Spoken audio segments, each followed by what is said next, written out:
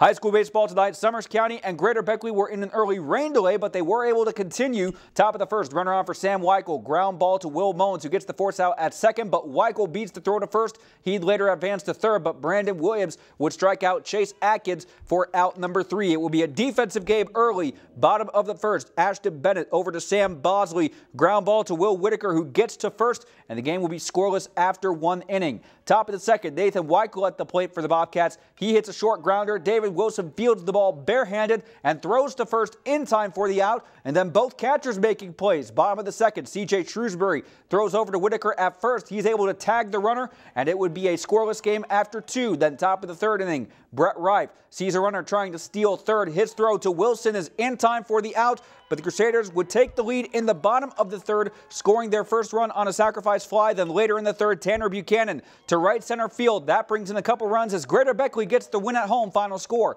12-2.